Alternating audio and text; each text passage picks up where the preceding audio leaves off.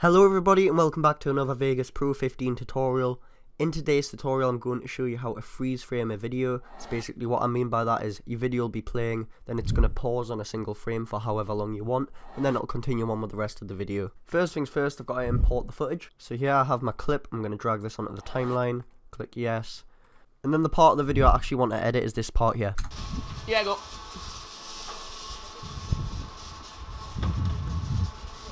So I want it basically to want a mid-air in this jump, I want it to freeze there. First going to cut the video here and about here, just so we don't have that extra long beginning, which I don't really need.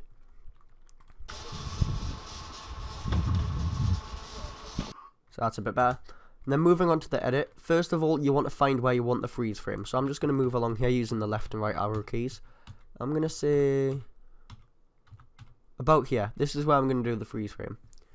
You're going to start by cutting the video on this point, and you're going to just separate the two ends. You then want to copy and paste this last part of the clip by using Control C, clicking somewhere else, and then using Control V. So now you have the end part of the clip doubled.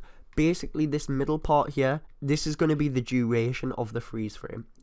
So I'm going to just start by lengthening this because I don't want the freeze frame to be this long. I'm going to say I want it to take about this amount of time. We'll watch it in the end, we'll adjust it in the end, but for now I'm just going to guesstimate that I want it to be about this long. So I'm just going to put the clips back together. If we play, you'll see there is no freeze frame there at the moment. You want to right click on the clip here, you want to go to insert/remove envelope, and you're going to click velocity. You'll then notice that on the clip this bar will appear. If you click on this bar, this velocity bar, at the very beginning where it's a bit thicker, it's like a square, if you right click on that, you'll then get this little option panel. You want to set this to 0% velocity. This basically means the video isn't going to progress. It's going to stay on the initial frame. So all the frames in this clip now are the first frame of this clip. So if we play this from the beginning,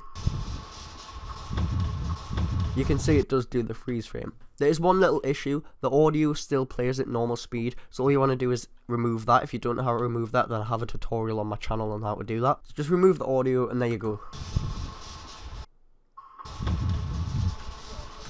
That is the freeze frame sorted. We can adjust the length of this however we want just by moving the end clip and then lengthening or shortening the middle bit.